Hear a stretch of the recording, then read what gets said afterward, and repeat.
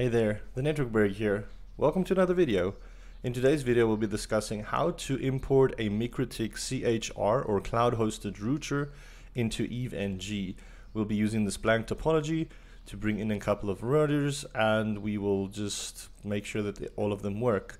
Before we start the video, I'd like to remind you to subscribe to the channel and like and share the videos if you enjoy the content. It does help grow this channel. Thanks so much. Let's jump into the video.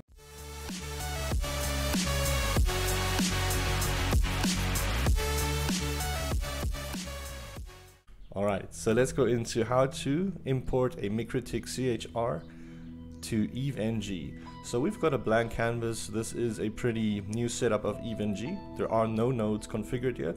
So we'd like to add a node, but you'll see all of these nodes are grayed out. So you can't import any of them. They will not run. You need the software image in order to run the software. So I would like to run a MikroTik router, and I know it is here. There we go. It's a MikroTik router OS, but it's grayed out. So how do I actually import the router image? There's no option to do it from here. It will all be done via the command line on your EVE-NG Linux server. So the first thing that we do is we just need that CHR image. So we could go to mikrotik.com. Opens up the MikroTik web browser or the web page, and from here, and it's quite easy, and this is what I love about MikroTik, is it's free. You can get the cloud hosted router. It's going to have a license level 1, but you can use this router as long as you want to. I mean, it's really a fantastic thing that MikroTik has. So what we're going to do is we're going to go to the software tab. It's already going to be at the downloads. If you don't have Winbox, I suggest downloading that as well. It works great in conjunction with the router images and just to manage MikroTik routers in general. It is a GUI image or a GUI software that comes with MikroTik's products so that you can manage them. It's really nice. So what we want is we are going to find the cloud hosted router, and we can just use the VMDK image, and we'll use the most stable image. So I've already got this downloaded, but we can download this again for the sake of the video. And it's very small. You saw it's 33 meg, and that's the whole router. It's really awesome that you can run this off of your own computer. Alright, so we've got the image, but now we need to get the image onto the EVE server. So to do this, we need to use either FileZilla or we need to use WinSCP. So I'm currently using WinSCP in order to create the SFTP connections to EVE-NG. So I'm going to connect to 192.168.246.240, which is the EVE server's IP address. This could be something different for you, just remember that. You can put in the username and password here so long. This will be the login credentials you use to get into the box. But before I sign in, I just quickly want to jump onto that EVE server. Let's go to 192.168.246.200 and we'll SSH into it. We can use root and EVE, and now we are on the command line of that box. So the first thing that we want to do is we just want to create a directory for our software image. And this will be under the OPT, this will be under the UNet lab, this will be under add-ons, this will be under QEMU, and then we can create the folder that we want. Alright, so it is MikroTik dash. The MikroTik bit is important because that is actually what EVE sees whenever it's looking for the software images. So when you right click on those nodes, that's the portion that EVE is looking for to confirm that there's a software image for this specific device. The dash that we just use to maybe specify what the version is of the software image that we want to import. So in my case, let's just jump into the, I'm just going to go into images because this is where I've already got the image stored. So it will be a CHR-6.45.6. So CHR-6.45 192.168.1.45.6, and that's it. So we've got a new directory where we can upload our software image onto, and we're going to do that just now using WinSCP.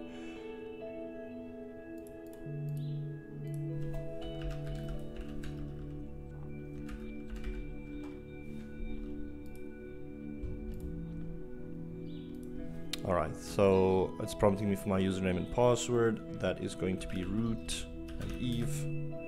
Alright, so I can just quickly navigate to the same folder, OPT, Unit Lab, add-ons, Kimu, and there's the folder that we created. You could also have created the folder from here, but we just did it through the command line.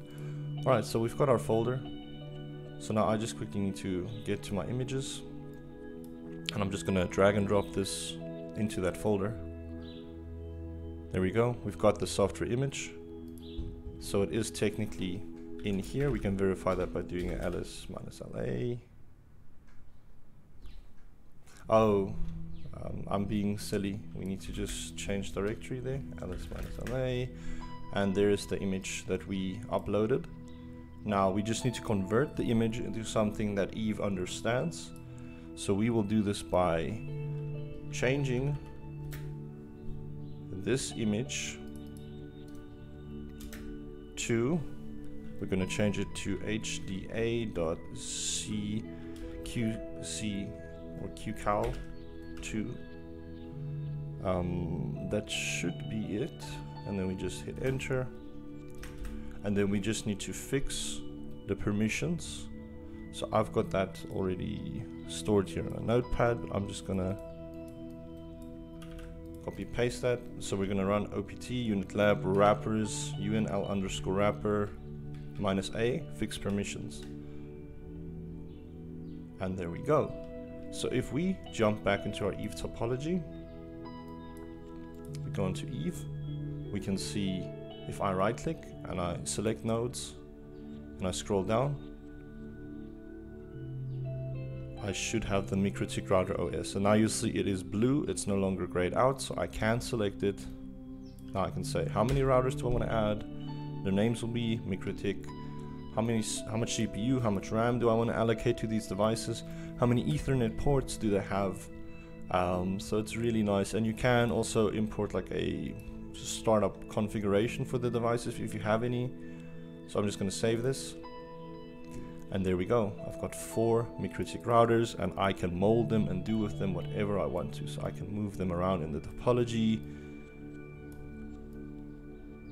and before I start them, I'm just gonna, let's do this. Let's also just add a network. We're gonna add a bridge, but it's going to be for the management cloud, because this is the NATed interface that we're already accessing Eve on.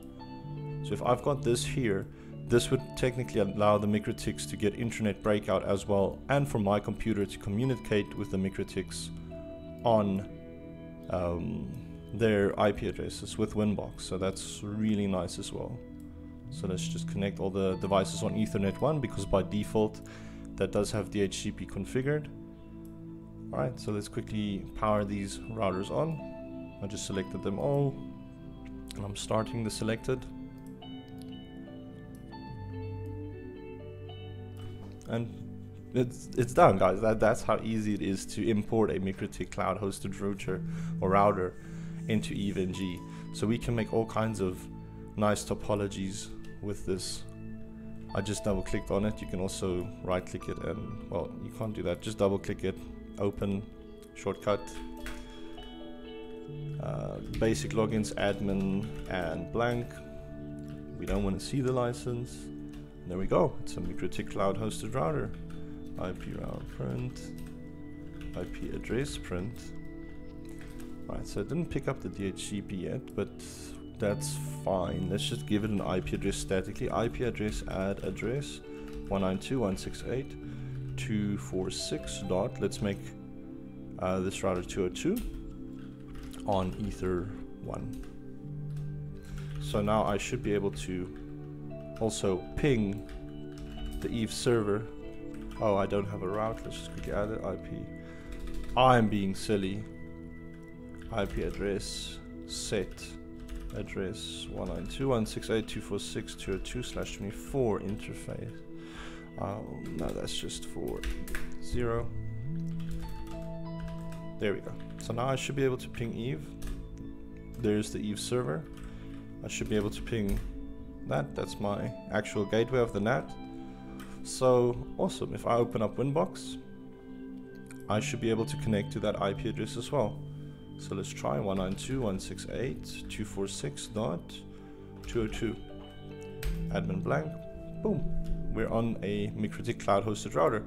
So we have all the functionality that we have or want with MikroTik. You can set up BGP, OSPF, anything that you want to and learn, and that's really cool. So I hope the video has been informative and that you've learned something new, and I wish you luck in any labs that you might be configuring in the future.